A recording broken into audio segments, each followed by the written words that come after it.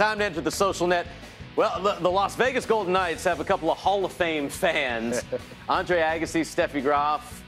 They obviously live in Vegas, and at the first game there in the series last night against San Jose Sharks, Vegas they haven't lost a game the entire Stanley Cup playoff. What a story in sports. The best expansion team ever. So far 5-0 in the playoffs and keeping the momentum going. I feel like in hockey, once you get that momentum, anything can happen. They got the goalie, Marc-Andre Fleury, working from the expansion grab. Who's this?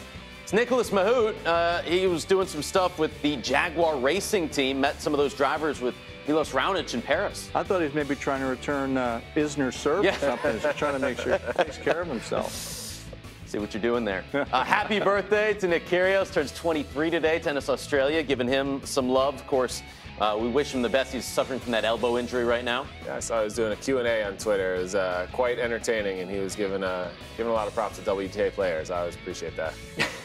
Says he wants to play doubles with Roger Federer. See what Roger wants to do about that. I think a few people might want to play doubles with Roger Federer. Yeah. Also, big shout out, congratulations to our friend Stephen Amritraj, the new chief tennis officer at Universal Tennis Ratings. Said he joined UTR to provide everyone with the opportunity to play more tennis, make the sport even better.